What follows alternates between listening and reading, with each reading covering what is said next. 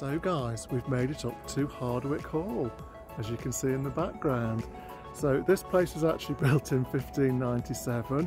It was designed by Robert Smithson for Bess of Hardwick. Yeah, checked up, I've done my research. The house was actually used in one of the Harry Potter films as well, the Deathly Hallows. Didn't know that. Yeah, it was Malfoy Manor. There you go. There you go. Harry Potter fans. Yeah. It's an Elizabethan house, and it houses the Gideon tapestries, which are the finest collection of tapestries in the UK.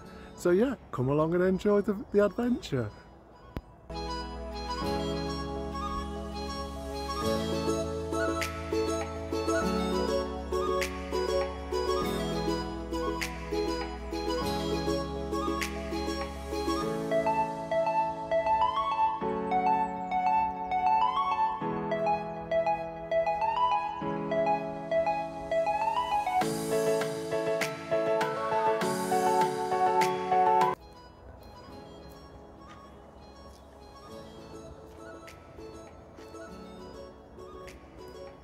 Well, this place is pretty spectacular. So obviously it was built in the 1500s by Bess of Hardwick, and in those days to have glass was a very precious thing. It was so expensive. So when she built this house, she made sure that she showed her wealth off by using as much glass as she possibly could. Hence the house got the title Hardwick Hall, more glass than wall.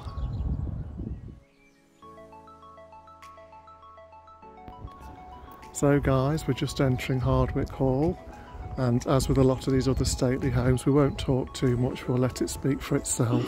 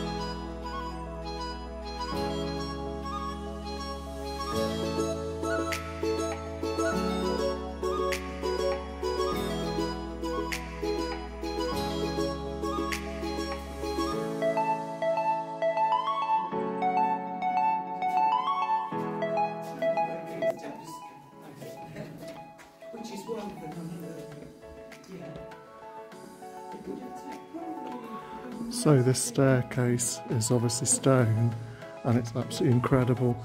I'm not sure you'll get a sense of it quite so much on the video, but in life, actually standing here, it's just amazing the way it weaves its way through the house. And obviously all these tapestries on the staircase.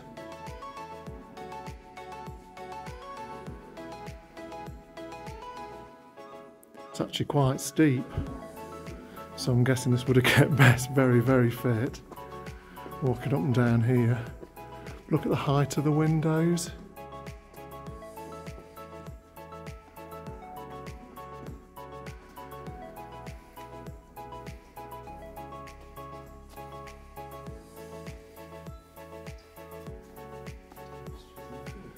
There are tapestries everywhere.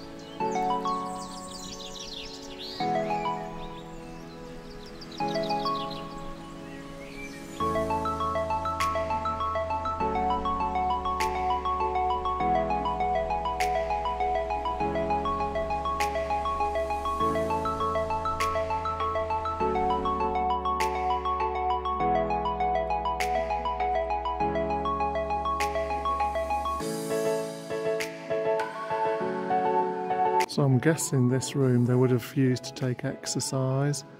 Obviously the ladies could have walked backwards and forwards in the clothes that they would have worn then if it was wet outside without getting too dishevelled.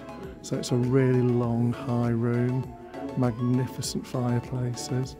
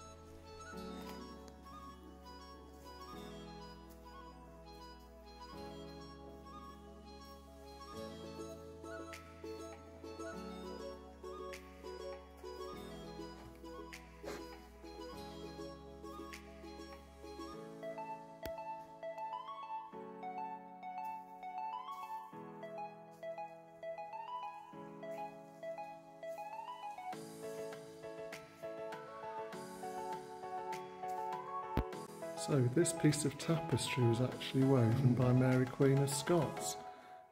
Obviously she died before this house was built, but it obviously made its way here.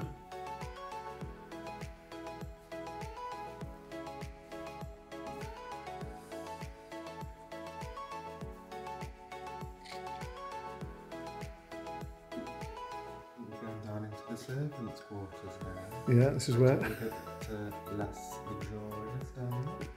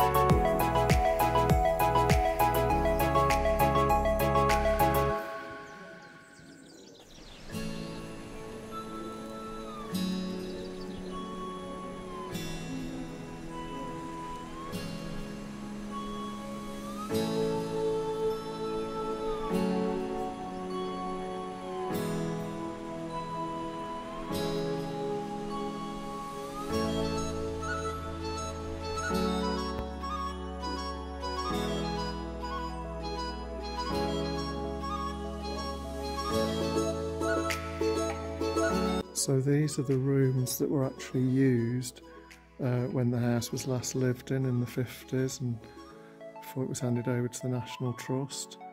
The National Trust guy in the room was just saying that these were the rooms they spent most of the time in. So I think we're now down in the servants' quarters, just entering the kitchens with kitchen that way. Lots of copper down here by the look of it. Yeah, so we're certainly below stairs now. It is like Downton Abbey.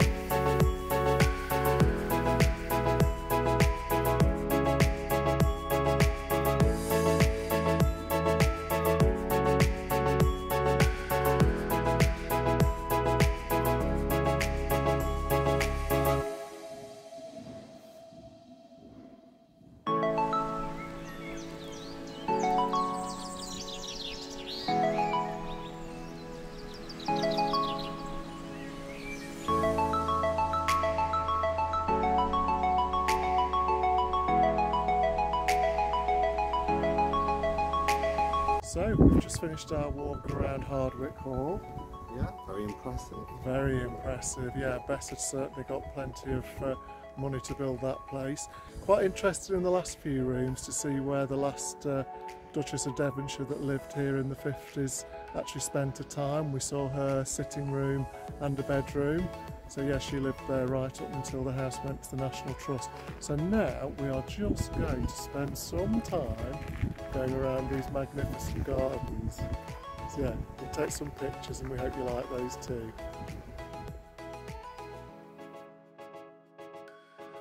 So Hardwick's actually renowned for the herbaceous borders that are in front of the house here. I think they're some of the longest ones you'll find anywhere. And boy, the smell from these flowers is absolutely amazing. Yeah, we're just, I think it's probably just coming up to lunchtime here, and the sun's just starting to come out, and as the sun comes out, the fragrance is getting even stronger. So yeah, credit to the National Trust, the gardens here are absolutely magnificent. So Ant was just pointing out to me that when Bess married the Earl of Shrewsbury, she's actually got her initials on the top of the house here at Hardwick, ES, for when she was the Countess of Shrewsbury. So nothing like blowing your own trumpet. I do believe there's a connection with Alton Towers, isn't there? Yeah, I think there must be, because the Earl of Shrewsbury that that's right, lived in Alton Towers. So we'll have to look into that, and yeah, if anybody does know about that, please comment down below.